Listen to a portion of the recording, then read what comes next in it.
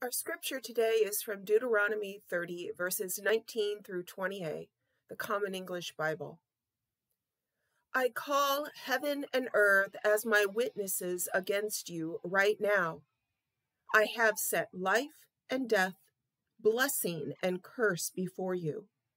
Now choose life, so that you and your descendants will live, by loving the Lord your God, by obeying his voice, and by clinging to him. The Wednesday before Christmas, my husband and our 3 kids gathered to celebrate with just us before the big family party on Christmas Day. I served lasagna as our meal. I put it in the oven, covered for the first 45 minutes, then went to take the top off it for the last bit of baking. As I took the lid off, I failed to observe that a lasagna noodle was stuck to the lid, so a giant piece of pasta fell out and slid down the inside of the oven door, making a mess. It was steaming hot, so I used a spatula to scoop it up and fling it into the sink so it could cool off before I threw it away. I cleaned up the oven as best I could, put the lasagna back in to bake, and forgot about the noodle in the sink. That was my second mistake that night. A few minutes later, I heard a small commotion in the kitchen and went in to discover my cat, Nimbus, had gone after that noodle in the sink and dropped it. It was lying on the kitchen floor, splattering tomato sauce all over. So I cleaned up mess number 2. Cause and effect. I failed to be observant and think ahead, and as a result, I had to clean up 2 kitchen messes. Not everything in life is so clear-cut. We find ourselves in lots of situations where cause and effect are difficult to see. And so when we struggle for understanding, we often find it comforting to pull God into it by saying, "Everything happens for a reason." We frequently turn to this phrase when someone has unexpectedly passed away, or we use one of its cousins. It must have been their time. It was a part of God's plan, and we have to accept God's will. The thing is, if we want to stand on these statements, then we need to examine where they lead us, and it might not be where we think. We are trying to give comfort and help make sense of hard realities. But there are at least 3 problems we have to address first. The first one is that these statements go to some silly places and some dark places we'd rather not be. If everything happens for a reason is true, then I have to accept that God willed Nimbus to make a mess, and that he preordained that the Dodgers would win the World Series. Do we really believe that?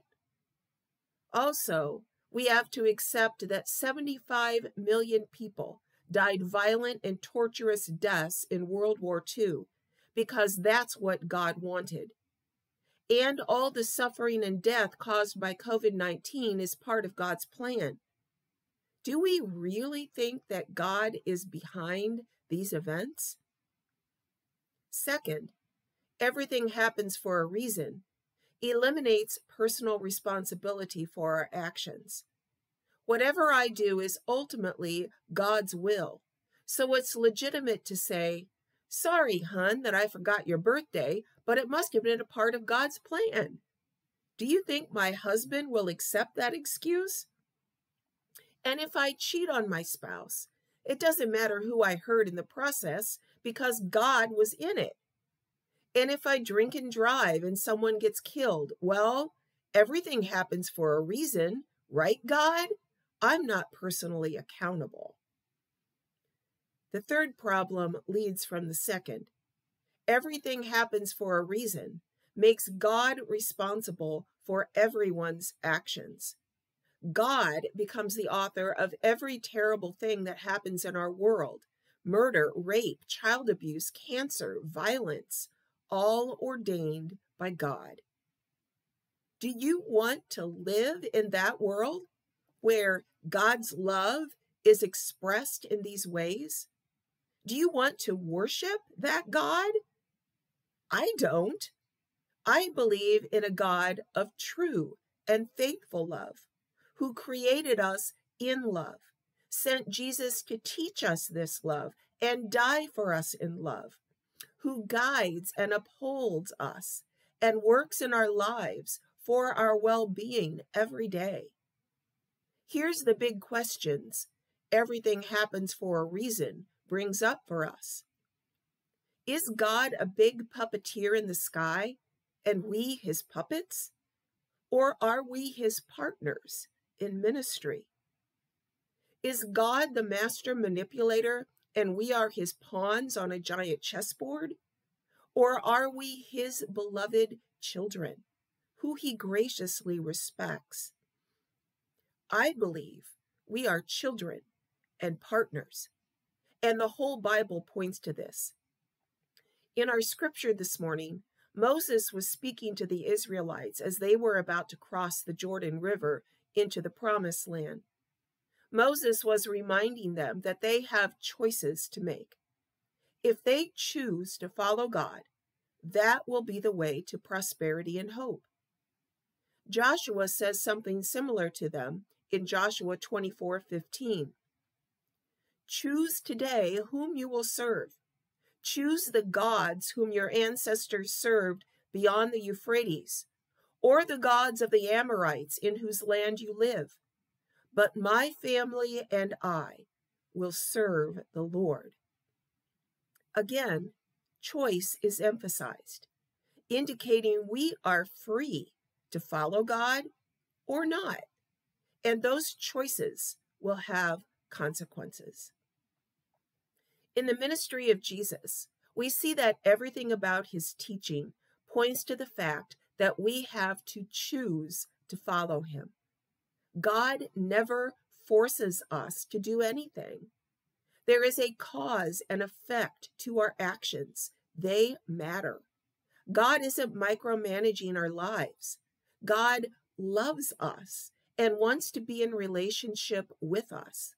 And the only way that can happen is if we choose that relationship.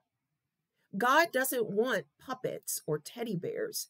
He wants the love of his children and the help of his partners, real relationship.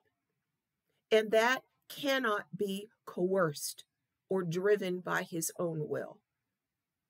Everything does happen for a reason, but usually bad news happens because of human sin and the chaos of this world.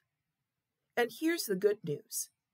Whatever does happen, whatever choices we make, or how we drift about on the tides of our culture, he is with us. He walks with us through it, and he uses his power to use the bad things to create good things. Romans 8:28. We know that God works all things together for the good of the ones who love God, for those who are called according to his purpose. God isn't the author of the bad things, but he does endlessly work through them to bring goodness to us, to wring whatever good he can out of the tragedies and heartaches. That's how a friend of mine has been able to go on after his wife died of COVID. He was heartbroken, as you can imagine, but found a community of friends and family who has surrounded him in love. Something tragic happened to him, but God was with him and upheld him through this community.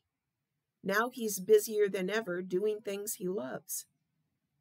This is how we learned as a church about the importance of our online presence. When COVID hit, we had to scramble to come up with ways to connect without weekly meeting in person for worship. It was a painful mess at first, but God was with us, pointing the way and working through us. Now we have church family who are regularly with us on Facebook Live. Social isolation was terrible, but by God's grace, it has been used for a good purpose. This is what a God of love does for us. He doesn't cause our pain. He doesn't have a master plan that includes hurting us. Rather, he takes the pain we have, heals us, and helps us find ways to move forward, even transforming some of our hurt to joy, some of our challenges to opportunities. This is the God that I follow, the Savior that I believe in. I invite you to do the same. So next time you hear someone say, everything happens for a reason, I hope you remember that usually those reasons have a lot more to do with us than God. But whatever path we take, God is walking with us. Let us pray. Holy God, in every situation we face, send your Spirit to guide and protect us. In every situation where we try to comfort others, send your Spirit with words of truth and love, that we may reflect your grace. In the name of Jesus, amen.